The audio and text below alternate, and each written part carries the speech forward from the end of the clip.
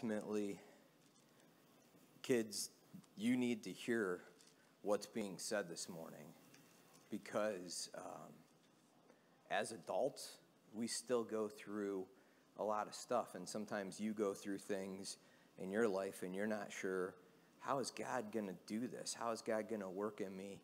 And what Mr. Jason just said, that's real stuff. When you're going through hard times with your friends or your family, it's real that we have to, what I heard Mr. Jason say was let that stuff go or give it up, but we have to depend on God. That's how we do that. That's how we let those things go. We don't just have the power to say, I just want it to be gone and be done with. We don't have that power. We have to reach out to God, reach out to him and say, I need you. And adults, I'm talking to us too. We don't have the power. We think in the world's economy that we have security and we have things that we have that make us more powerful than we really are, because maybe we have some money in the bank, or maybe we have a good job, or we have insurance, or whatever. But God is saying, no, you need me. You need me. And this is what Paul said in verses 1 through 3. Finally then, brethren, and this is like furthermore, here's something else that we need to think about.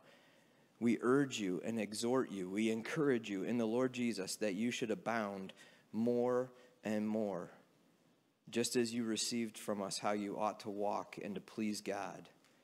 For you know what commandments we gave you through the Lord Jesus. For this is the will of God, your sanctification, that you should abstain from sexual immorality. I just want to stop there because I believe that the Lord gave me a picture as we were praying and seeking him this morning, and it deals with sanctification. That's a big word, right? There are a couple words that we use in regard to God saving us, and one of them is justification, where he justifies us, he makes us right in that, and he sets us apart. So justification is he's claimed you as his child. When you accept the blood of Jesus Christ and you say, I want to be set free from my sin and I want Jesus to be the Lord of my life, that's the process of being justified by him. He set you apart. He set the youngest one of us that is believed and asked, he's set apart. The oldest, he's set apart. And then he says that he sanctifies us. And sanctification is not just a one-time thing. It is a process. For this is the will of God, your sanctification. Now, we've been talking about God wanting to take us higher. I want you to think about elevations. This is the picture that the Lord gave me. When we start working our way upward and naturally elevating ourselves, like going up into a mountain, what happens when you start going up a mountain? Has anyone hiked in the mountains before or even driven? What happens, Celeste?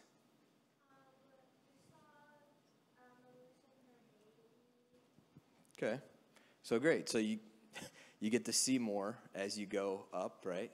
Maybe some things that you don't see. But what happens naturally in our bodies? Anyone know that, Aaron? Okay, air pressure. We start to feel that. We start to have trouble breathing, right?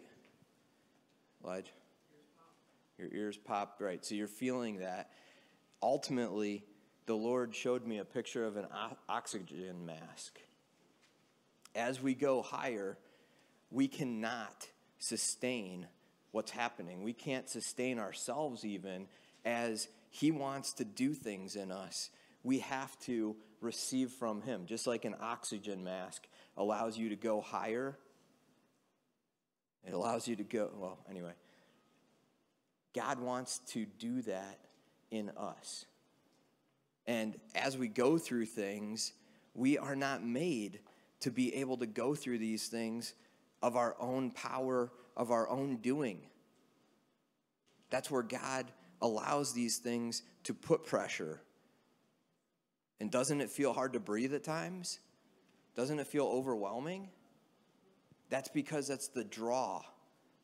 That's the draw that the Lord is saying, I want you to come to me. I want you to reveal this in your mind. Let it be known, I can't do this. And he wants us to do it together also. We are not gathered here this morning without purpose, without reason. We are gathered because there are those who are struggling and those who are rejoicing and those who are thriving. That's why he puts us together. We're a body. We're different parts. You name your part. You be, you know what I mean? He gives you the gifts and he names you. But think about any part of our body this morning. Our hand, our eye, our ear. Whatever it is. Our kidney. The functionality of those parts is to work together for life. And that's what God wants to do with us together.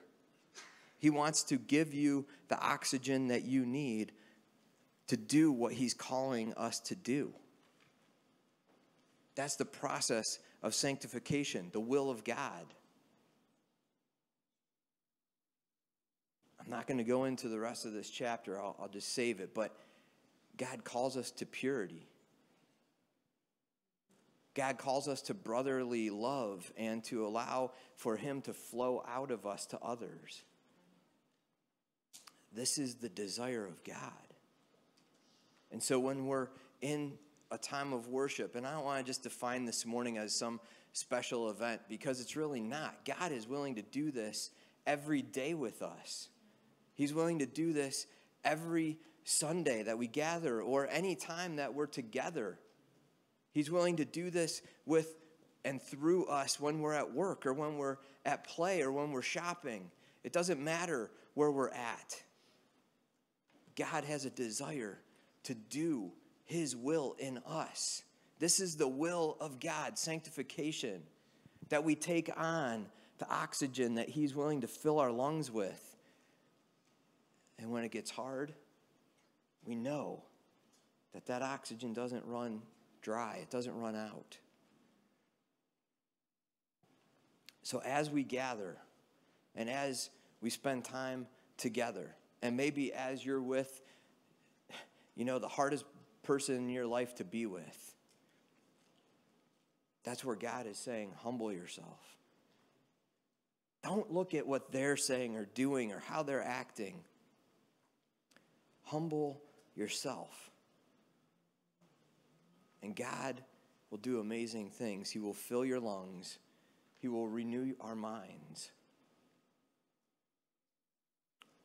But we have to keep stepping and taking that course as God leads us.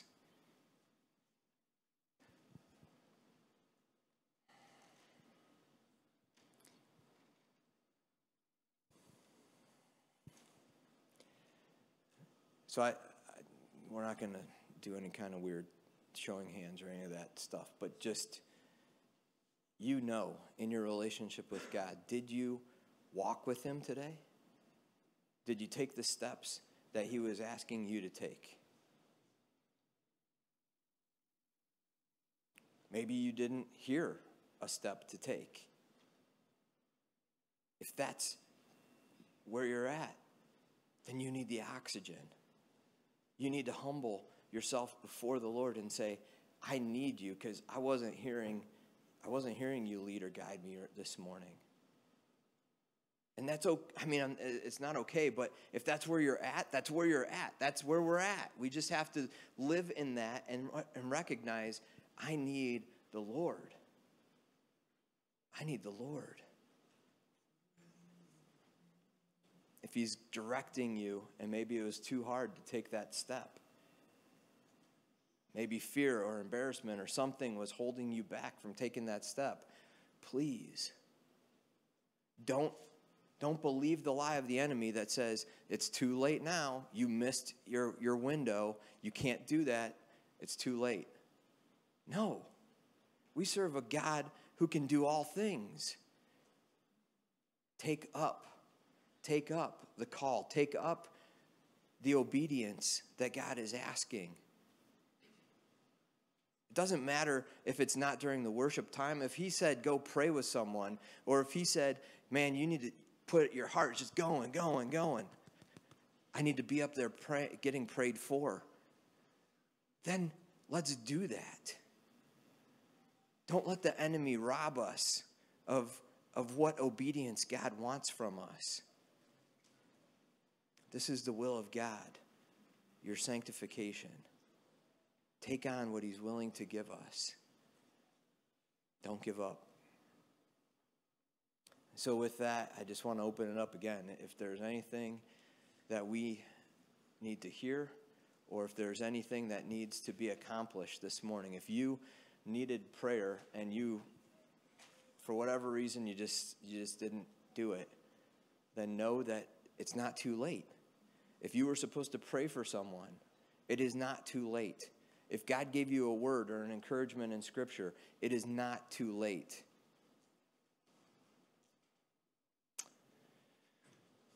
All right. Well, let's ask the Lord to just, again, reaffirm that. Can we? Lord Jesus, we thank you that you love us so much that you don't put time limits on what you want us to accomplish. You're allowing for another opportunity. And Lord, as you do that so often, we call it your grace and your mercy. And so, Father, we come to you as a people this morning, as a body represented here as we sit together. Lord, the first thing that we say is that we do need you. We need the love that you offer through your blood shed. We need the forgiveness and the new life that you offer through resurrection. We need the direction and the guidance that you bring through your Spirit. We need your truth to overwhelm the lies in our minds. We need your holiness to come in, Lord, and we strive and seek to do your will. We want to be like you. We commit this to you, Lord God, that we really do.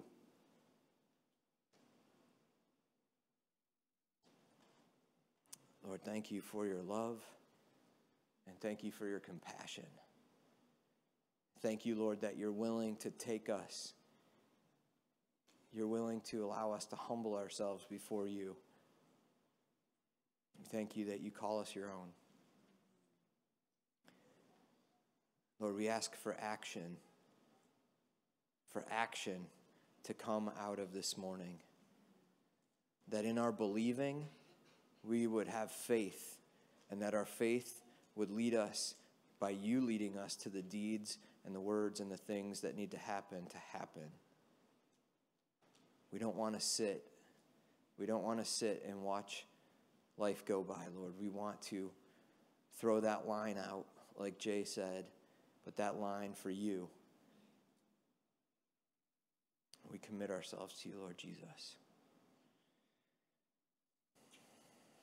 Amen.